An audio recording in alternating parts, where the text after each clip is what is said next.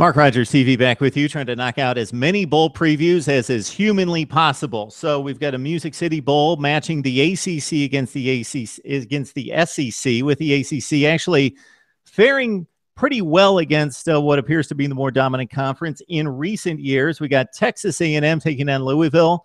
We bring in Tony Siracusa from Last Word on Sports to help us break it down. Tony, thanks so much for joining us. Let's dive right into the obvious storyline, and it's the Texas A&M quarterback situation, or lack of a quarterback situation at this point. Yeah, it is complete chaos. I mean, to have lost two quarterbacks in one season, two starters in one season. Kyler Murray has now officially transferred, and even through that whole process, it was chaos. He missed practice on Wednesday. And Kevin Sumlin went public saying he was just sick. He was ill. He wasn't feeling well. So I told him to go home. It was really nothing more than that. And it turns out that that was completely untrue. It turns out that Murray and his parents had a meeting with Sumlin on Tuesday night, and that they were very unhappy. Murray has wanted to play baseball. He's been playing baseball for Texas A&M. That was part of the agreement when he went to A&M, that he could also play baseball during the spring. And the reports are that during this time right now, the coaches told Murray, we don't want you playing baseball in the spring. We want you here for spring practice.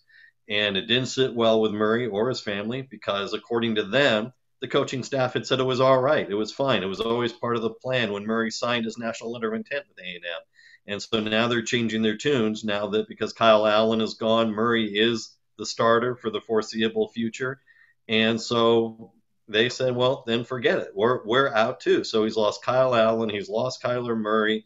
He's going to be starting Jake Hubenak at quarterback, which anyone who follows college football as religiously as you and I do, even we don't know who Josh Hubenak is because the kid's thrown 27 passes the entire season, all in mop-up duty. Someone's got problems. He's got some really serious problems with his quarterback situation and team chemistry and holding it together right as the bowl season is starting. The timing couldn't be worse for him. It's funny, Tony, because Kevin Sumlin showed up at College Station coming from Houston as a hot commodity among the coaching ranks because he both recruits and develops quarterbacks. He did it at Houston. He had Johnny Manziel. Kenny Hill turned in a fabulous 3 or 4 game stretch to start off last season where there was Heisman talk, and then all of a sudden he's not the guy. Kyle Allen, though, Kyler Murray, they've got 4- and 5-star recruits seemingly all over the place, like they've got too much at quarterback, that Kevin Sumlin's that great of a recruiter that he draws in quarterbacks even when he's got seemingly guys in place for the next few years, and owns the state of Texas in recruiting. His recruiting classes have been phenomenal, but he's not produced yet on the field. He's got another 8-4 campaign following up an 8-5 season. That seems to have been where he's kind of landed in SEC seedings over the last couple of years. So the shine may be coming off Kevin Sumlin just a bit here. Right. Well, look, part of the big move for A&M, part of the recruiting pitch was moving to the SEC. You're going to play the big-time teams on the big-time stage on national TV every week. And, for A&M, they were going to get a lot more revenue this way. It was a great recruiting pitch for Sumlin. And as you point out, he's had some phenomenal recruiting classes, but he's got extraordinary team dysfunction right now. He's got extraordinary chemistry problems within the program right now. And you can't escape that. In this day and age where you and I are sitting here doing this broadcast, and it's going to go out all over the digital media world, and you've got people talking about it all the time. He's now got people who he's recruited well that are decommitting by the day. He's got 3 quarterbacks that he's burned through in 2 seasons, all of whom are gone from the program completely. I think the shine is well beyond gone on Kevin Sumlin. I think that he's got a lot of problems, and frankly, I think he's got his hands full with this matchup against Louisville, and it's a real problem for him. Tony, at the beginning of the season, I looked at Texas A&M as having the deepest wide receiver core in college football, with Josh Reynolds, who caught 14 touchdowns last year, Ricky Seals-Jones, Speedy Noyle. I didn't even account for Christian Kirk, who has completely taken the SEC by storm, was voted all SEC the SEC Rookie of the Year, Freshman of the Year by the coaches. He caught 70 balls, returned 2 punts for touchdowns. Right. They're loaded as long as they can get the football to these guys, and they can rely on Trey Carson out of the backfield, 1,000-yard back. Well, we hadn't even touched on that now. Speedy Noyle has been suspended for the game. Oh. And we don't even know what the problem was, but it's significant enough. Not only has he been suspended for this game, but for the season opener at home against UCLA next year. And we don't know what the infraction was. It was the stereotypical violation of team rules. What gives someone plenty of latitude. So, and again, it's a matter of, like you said, they're deep at wide receiver, and Noyle statistically was not their best wide receiver because he's been well surpassed by Christian Kirk. But nonetheless, it takes away, you're already missing your starting quarterback, or 2 of your starting quarterbacks if you want to still include Kyle Allen. And now you're missing one of your wide receiver weapons for a kid who has only thrown the ball 27 times all season.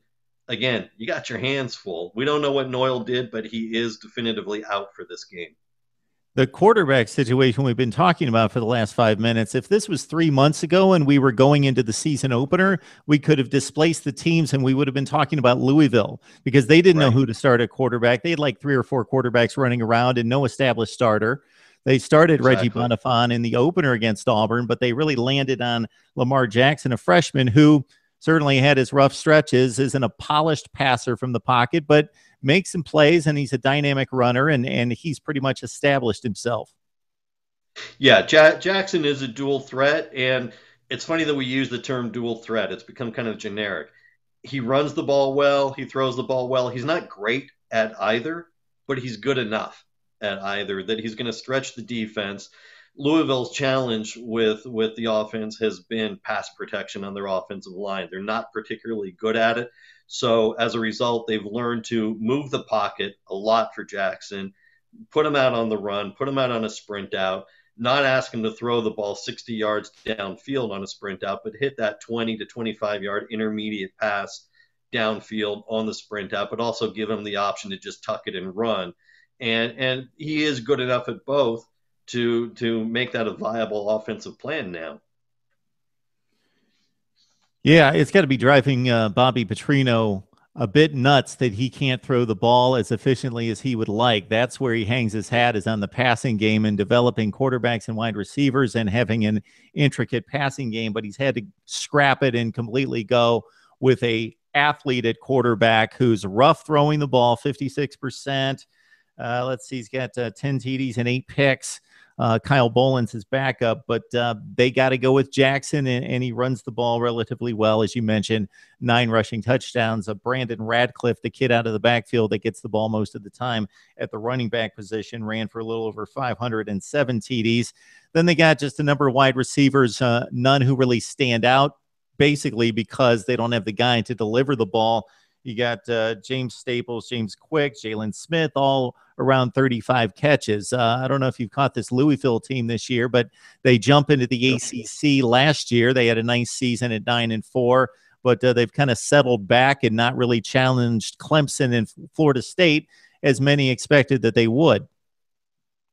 Yeah, I think the preseason thought on them was much more significant than the reality that what we're seeing. And as you pointed out, it took them a while to settle in on the quarterback position. And then even once they named Jackson the quarterback, they still kind of really held their cards, no pun intended, close to the chest in that, he's only thrown 211 passes the entire season.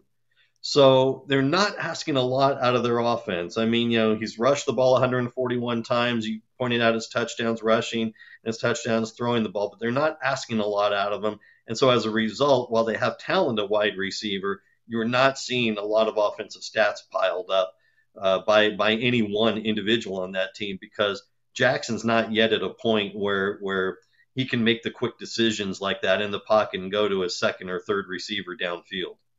Tony, amongst those top 5 recruiting classes that we discussed with Texas A&M over the past few years, much of that has come on defense, and it hasn't come to fruition on the field and forming into a top caliber SEC defense, but they were much better this year. In the past, it was almost like they supplanted a Big 12 defense, took it to the SEC and tried to play, and there was still that mindset that guys were running around in the secondary, loose wide receivers, blown coverages, missed tackles, not showing a real desire to tackle. And it's just a different tenacity on defense playing in the SEC. But this season, a little bit better. Of course, Myles Garrett is the stud on this defense from the end position, who really comes off the edge quickly and puts pressure on the quarterback. Well, you're right about that, and A&M has good speed on the outside on both sides, defensive ends and the outside linebacker positions. They've got a lot of team speed, so they're able to blitz. They're able to throw different coverage packages at you. They're able to throw different schemes at you, which against a Louisville team with a quarterback who is still trying to figure out if he's a runner, a passer, or some semblance of both, could lend to a lot of confusion for a young quarterback like Louisville has. Tony Siracusa joining us from Last Word on Sports. Tony, when I saw the bowl lineup come out and saw this game, I was automatically going to check off Texas A&M, SEC team that held up pretty well against better competition, beat Mississippi State and Arkansas. But considering this quarterback situation, I'm going to have to think on this one for a little while. Well, you know what? I'm with you. I thought it was an easy win for A&M. While they're not where Sumlin should be or wants to be based on his recruiting classes, because of the difficulty of the schedule, the challenge of the SEC West, 8-4 was respectable enough to beat a Louisville team that has underperformed. But the challenge now is, look, Louisville's got a good defense. They're ranked 14th in the nation, and they're giving up 306 yards a game. So they've got a good defense, and now, as you point out, as we've talked about, with the chaos at quarterback for Texas A&M, I've already gone past rethinking it, and I think Louisville wins a close game. All right, Tony Siracusa from Last Word on Sports. The site does a tremendous job across the board, but specifically with college football. Tony, before we let you go, what are you guys working on these days? Well, you know, we've got every bowl game being covered. We've got previews that are already up. Started posting last night on this weekend's bowl games. No matter how big or small the bowl game is, we're there covering it. So we've got a lot of previews coming up. And as any college football fanatic knows, there is no downtime, because as soon as we're through the bowl games, we are knee deep into the recruiting season, and we will have a lot of coverage leading up to that first Wednesday in February, National Letter of Intent Day. So we are around the calendar working on about 20 things at one time. And you guys are much like me. I know that once the last game's played, in addition to recruiting, I like to boil down all the numbers, all the metrics, all the results from the season and say, okay, let's look at it. Let's see who played the best amongst these Power 5 conferences and try to sort it out. So I will be working on that one as well. Tony, we appreciate the time. Mark, always glad to be with you. Take care.